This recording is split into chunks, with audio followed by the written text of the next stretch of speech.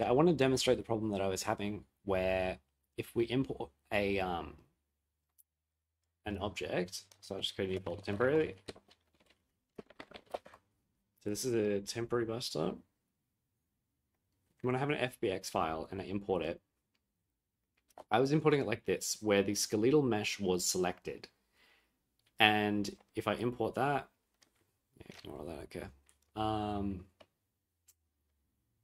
If I just drag and drop this and fix its scaling, okay, that was way too small. Okay, that's roughly right. I'll have my character here,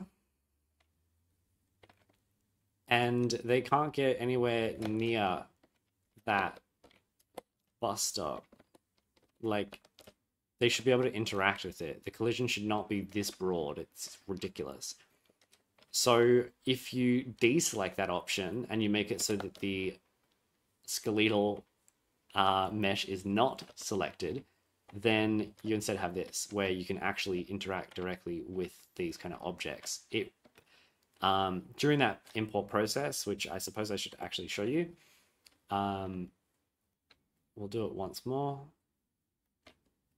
So importing this,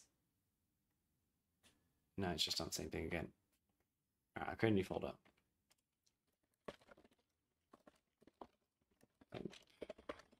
Two. If we import this and we deselect the skeletal mesh, we have an option to generate the missing collision, and that's what fixed the problem. So by generating the missing collision based on the actual mesh that we have, then we're able to then directly interact with the environment. So you don't actually have to change anything in terms of like Blender or like the model or anything like that and trying to recreate the actual structure. It's simply a matter of just selecting to generate the missing collision, and then you'll be able to actually interact with the environment as you should. So I can demonstrate once again, can't walk here, but we can get real close to these objects. And then I've done the same with like the car, where you can sort of directly walk on that thing.